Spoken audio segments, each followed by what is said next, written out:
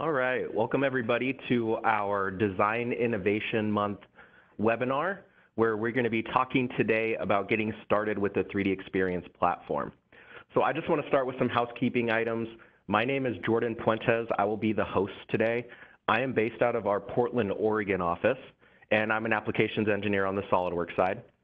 So just the housekeeping items that we're going to go over. I have muted everybody on entry. We do that because we are going to be recording this webinar and posting it on our CATI YouTube channel. So go ahead and check out our YouTube channel. We have all of these webcasts up there. Our Design Innovation Month webcasts, we try to host 2 of them a day. So this is going to be the first one for today, our inflow, getting started with 3DExperience. So today, your presenter is going to be Kyle Elias. He is out of our Buffalo Grove office, and he is a PLM application engineer. So with that, I will pass it off to you, Kyle. All right. Thanks, Jordan, for that intro. How's everyone doing? Hopefully everyone doing all right. If you have any questions, just please stop us at any point in time. But if not, we're just going to go ahead and get started. As you may know, the platform is pretty new. It has been getting a lot of hype the last couple of months, and it'll only grow in the future. So let's just go ahead and see what it is all about. So one of the questions that I get most of the time here is why move to the cloud? And the best way that I found to explain that is to kind of try to investigate what we're doing today versus what the cloud has to offer. So today, we are pretty much using many different applications to go about our daily life. Just Microsoft Office 365 alone has more than 15 different apps. We also use different things like Smartsheet or GrabCAD, maybe Trello, maybe some communication app. And all of these require a large IT infrastructure. They also require a large IT overhead. And all of these, or many of these, are subscription services, so they're paid services. And the most important thing of all is they don't really communicate really well with each other. It requires a lot of manual labor if you want one of the apps to kind of communicate with one another, or just transfer information across is fairly difficult. So this is how we do things today versus what the platform is presenting us with. The platform is meant to be that one-stop shop. So it would be that one subscription service where you can, go use it and leverage its resources to go about your daily life. It doesn't require any IT infrastructure, and it doesn't require any IT overhead because everything's on the cloud. So as long as you have a computer with access to the internet, you can get into the platform. And I think the most important part of all is that these apps are integrated with each other. I don't know if you guys know, but the platform is based on Enovia, or is derived from Enovia, I should say. So many of the apps that exist there come from experience and things that people are using today. And we'll see here in a bit how everything is integrated with each other. I wanted to show these to you guys. Do you see any similarities here? You see Amazon, YouTube, Facebook, Netflix, even Google Docs. All these are platforms, and they're platforms that we use today and we're comfortable with and we're not afraid of. So just giving you a perspective of what a platform really is, and if it isn't something we should be afraid of course, all of these will run inside a web browser. So as long as you have access to the internet and a computer, you can get into any of those platforms. Some of these, like Google Docs, for example, might be even considered a collaborative platform, just like 3DExperience. So we're using these things today, and we might not even realize it, but it's something that's coming, and that's definitely the direction we're going in the future. Next, we're going to talk about where the cloud lives. That's a question that I get to all of the time. Where's my data going to live if I migrate to the cloud? And the answer to that is it's everywhere. I mean, the SOL today has currently 11 data centers throughout the globe, and that list is only going to grow. Of course, if you're a North America customer, your data is most likely going to live in the West or East Coast servers. So now let's transition out of, the general topics and start talking a little bit more about the platform and what it really is. The platform is separated in quadrants, and the SOL has created a navigation wheel to kind of help us with the available applications and everything that's available today. So here's a bit of the wheel and how it works. The wheel is divided, like I said, in 4 quadrants. It has the north, the south, the east, and the west. The north is the social collaboration services. So in the north live applications that are meant for your social collaboration. So are meant for you to kind of communicate internally with your peers and just work together throughout your day. The south is the simulation services. If you purchase the simulation role, then that's where you see some of the apps that are available for that. So the cloud runs on Simulia, which is a pretty powerful competitor to Ansys, if you guys know that.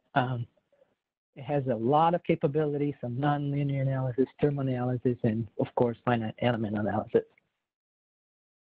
The east is the industry innovation services. So that's where apps that allow you to kind of communicate to the outside world, so to your industry, so maybe peers in another company. So it just allows you that communication, that back and forth collaboration with your industry.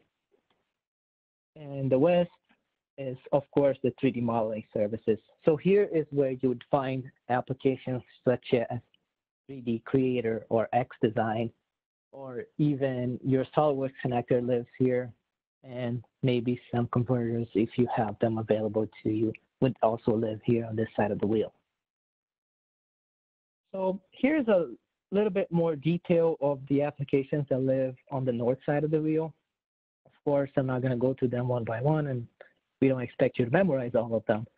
But it just gives you an idea of what's available today. So we have the collaboration center, we have bookmarks, tasks, so things that you use on your daily basis to kind of go about your tasks.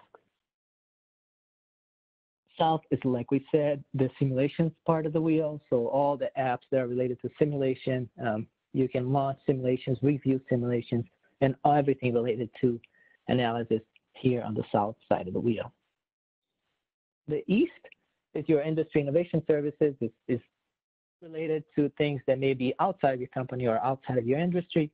So it kind of allows you that communication with the outside world, has some notes, some web links, and your mail. So all things that may live inside outside of the platform. And finally, the west is your 3D area, XDesign, XShape, your SolidWorks connector, all would live in this side of the wheel. So a quick note that I've been saying to people is something that we have to get in our minds. Applications are not for sale. So nobody can come to us or go to the SOL and order applications. That's not available. What is available today are roles.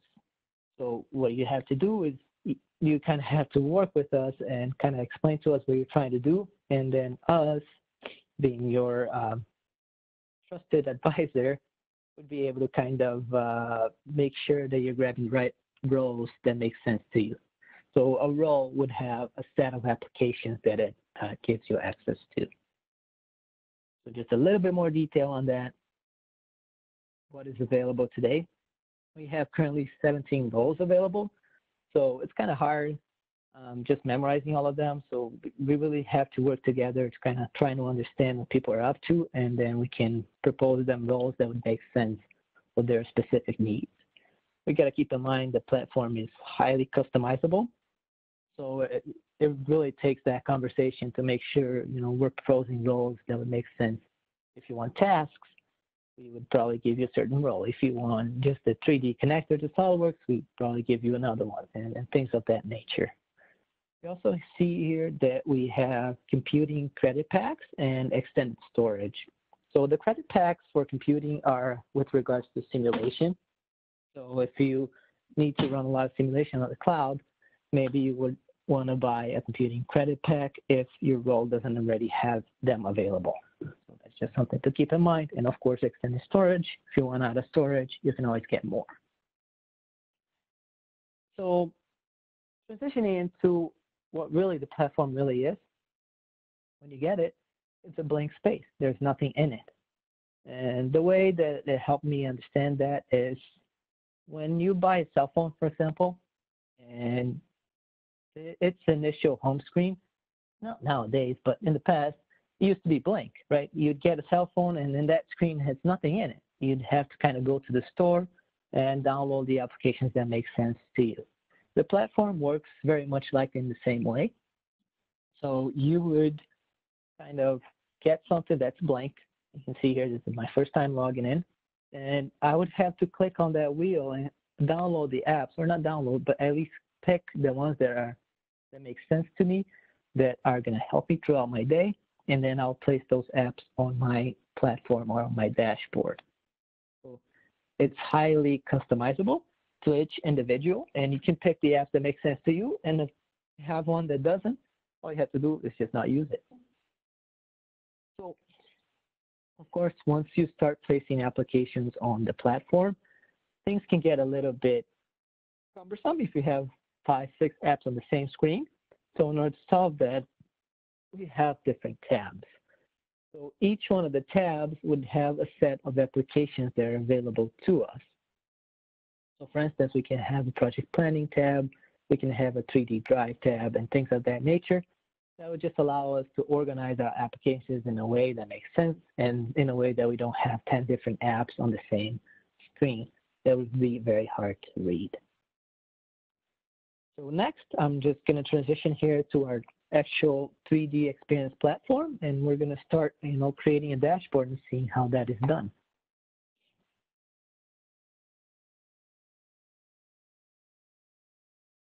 So here we're going to log into the platform.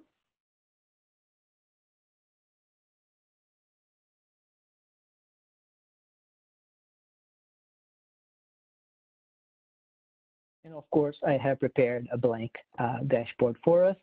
So the first time you log in, this is probably what you would see. So in order to start going, all we have to do is, find the apps that make sense to us. So let's just go ahead and create a homepage here.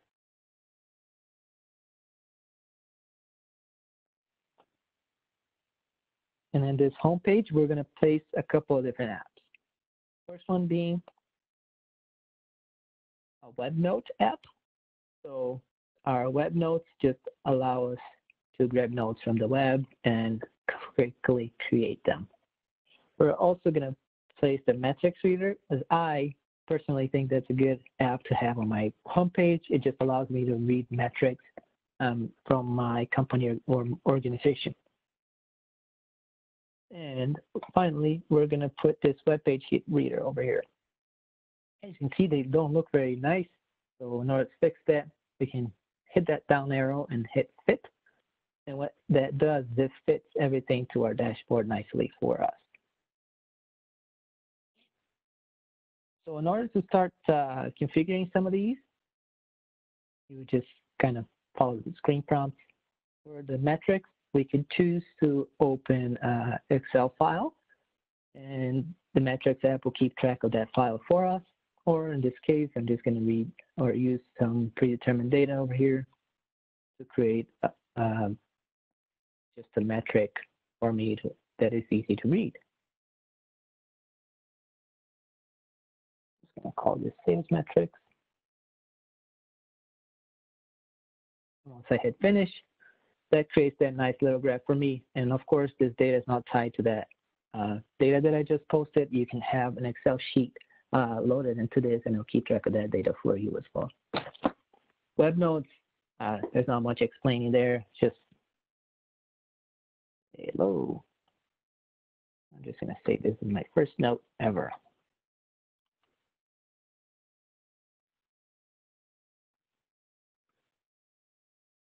So just like that, I created some notes, and I can leave it there, reference it if I use it. And of course, here is my web page reader. I can have any web page that I like, and it'll keep track of that for me. And then like what I put.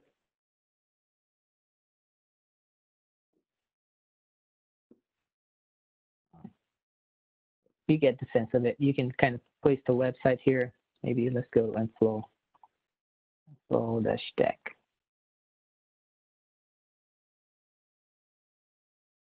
Let's grab info website and try that.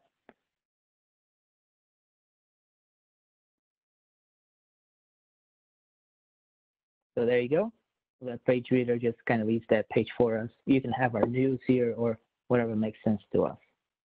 Before going further, I'm just going to show you guys the management side of the platform and how that is done. So in order to, if you have admin's rights, you would have this platform management tool over here. And that allows you to manage everything that is about the platform. So in the beginning, you're going to have this My Platform app here.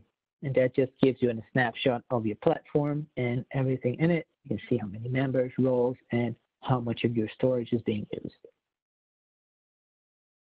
On the Members tab, this is where you would configure your members and give them access to different roles.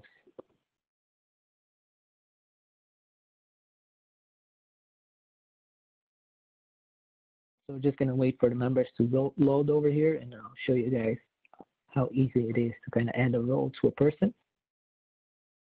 So here we are. There are all of our members. And if I click on that little information icon, you can see that here are all the roles that this person has. And of course, I can give and take access to any of those roles as an admin of the platform. A secondary way to do that would be to kind of drag that person and drag it to a role, and that would give them access to whatever role you drag them into. It's fairly easy to kind of set things up and set which person has access to what role. Next, I'll quickly show you guys this Content tab. The Content is where you pretty much configure everything there is to configure about the platform. Here you can add things like your naming rules. So if your drawings have a certain name or a certain rule that they have to follow with regards to naming, you can add that rule here. Also, your revision schemes are configured here.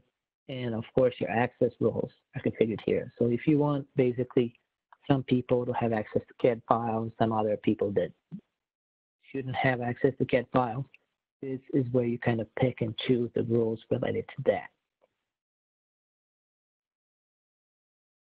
Also here is where we would configure a life cycle. So for instance, if any of you guys have used SolidWorks PDM before, life cycle is very similar to a workflow inside of SolidWorks PDM. So in here is where we would configure that life cycle and, you know, making sure that it follows or it at least is similar to something that we do today.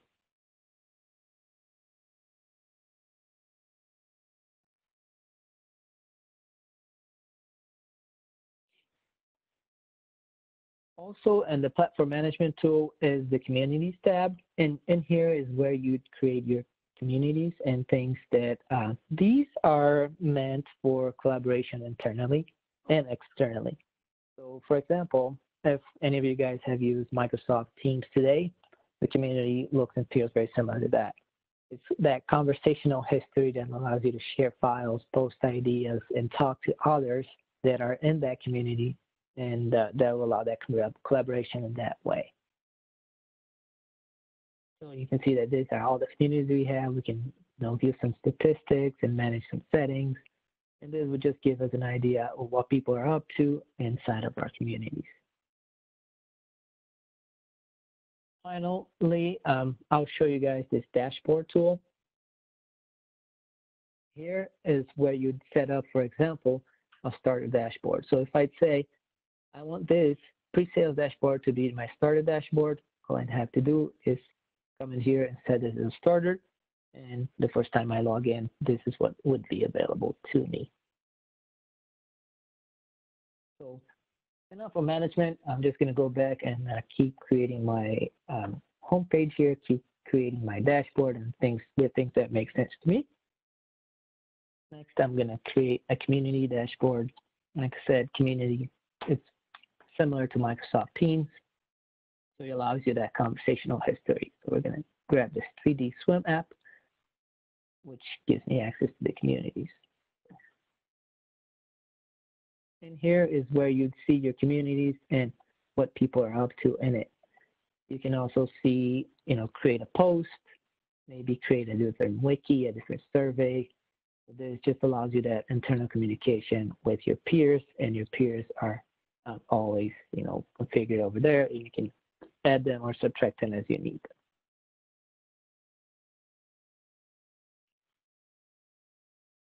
All right, next we're going to add a project planner. I really like this app. I believe it's useful to me, and I also believe that many people could use it as well.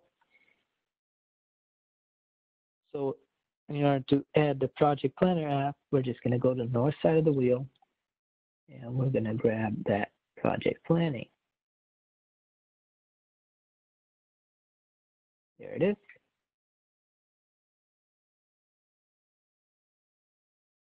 So the project planning, it's task-based.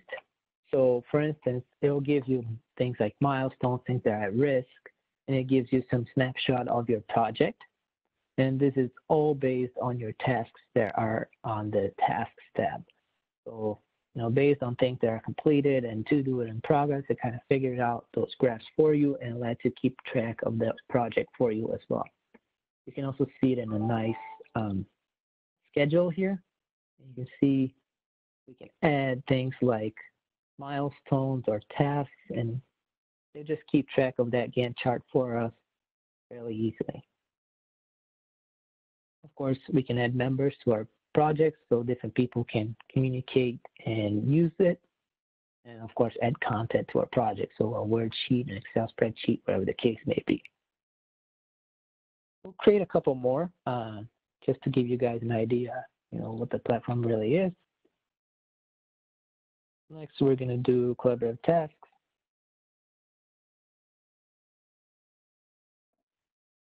And in this one, we're of course going to put collaborative tasks, which lives on the north side of the wheel. And we might as well just put a product explorer here. So as you guys can see, it's fairly easy to kind of go to the wheel and grab applications that will make your life a little bit easier or make sense to you. Then once you have this, you can see that now we have tasks, and we can kind of use these tasks, use things that are attached to them to kind of view things that make sense to us. So enough of me doing the same thing again and again. I'm just going to show you guys the platform that I have configured for myself. And you can see I have a bunch of tabs with things that make sense to me. Very quickly, 3D space is where all your files live. This is where everything that you put in the platform will live. So your parts, your documentation, everything is here. This is basically the cloud. And I have set it up in this way with the bookmarks here because I can easily grab something and throw it in there and bookmark it, so it's easy for me to use it in the future. And I can, of course, grab this and drag it into this 3D play and see what that is all about. So it just allows me some quick visualization of everything that that platform has and maybe something that I'm looking for. I'll show you this compare app really quickly here before transitioning to SolidWorks, and then I'll give you a final snapshot of what that looks like. So let's say, for instance, I want to compare this.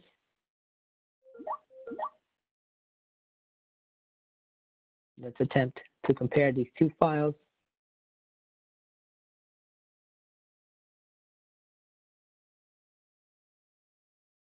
So the way that this works, it kind of creates a little list that I can download and see the difference between these two parts. Let me try a different one here, see what happens.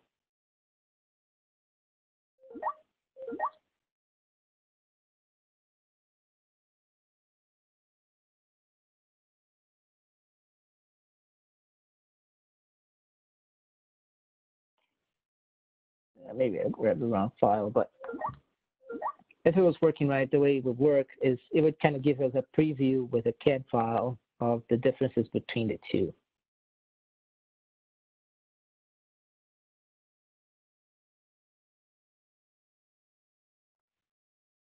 All right. So inside of SolidWorks, this is what you would see. It's basically the same access that you have in the platform. And in here, you can use things like your tasks to grab files that are important to you. So right from inside of SolidWorks, you can use the platform and grab things that make sense to you. As you can see here, I can use this task, and if it had any attachments to it, I can kind of grab that attachment and throw it right into SolidWorks for myself. So it just allows me to very easily work from inside of SolidWorks.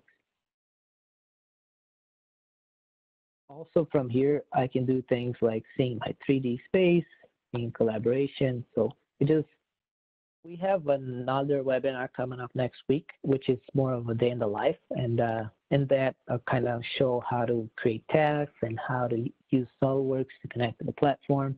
So that's a little bit more hands-on. Our webinar today was just, showing you guys what the platform is, what roles are, how to add people, and the very initial beginning of what your day or your life and platform would be. So with that, I'm just going to revert back here to my presentation. So in order to close this out, just a quick summary for us.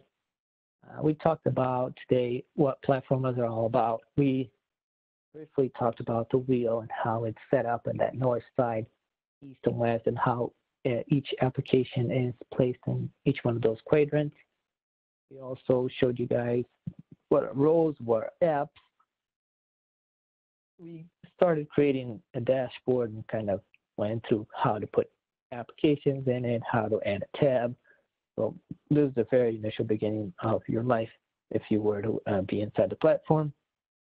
We also reviewed how to create users and assign roles. So I just wanted to thank everybody for your time, and I'm looking forward to what comes next. If you guys are interested, I do have another webinar coming up. Just ask us about it, and we can tell you when it is, how to get signed up, and things like that. So just thank you. And Jordan, I don't know if you had something to add, but just want to thank everybody for being here today.